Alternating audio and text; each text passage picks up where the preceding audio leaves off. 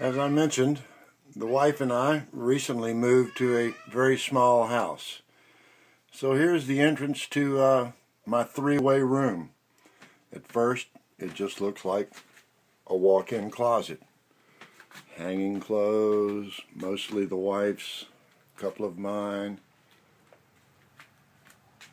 And then here, oh, it's laundry day tomorrow. Got it all set out.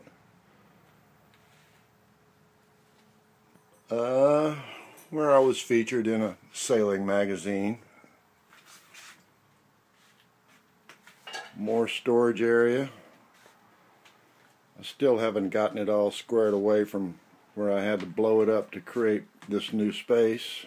Printer. And the business section, of course, with a drink sitting on the desktop.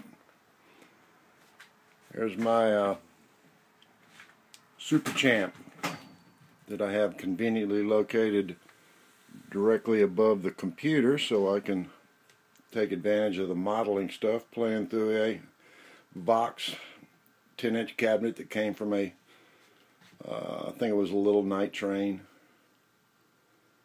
And then my guitars, Telecaster, a couple of Strats, Les Paul Jr., it's a project in works, my Les Paul bass, and my first attempt at a relic bass on a Squier Precision.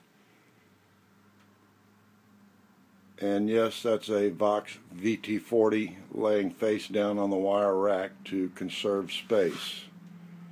Underneath all is the Ashdown Mag 300 bass rig, playing through 410s with a tweeter.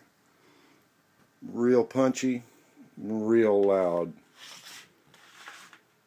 More storage space.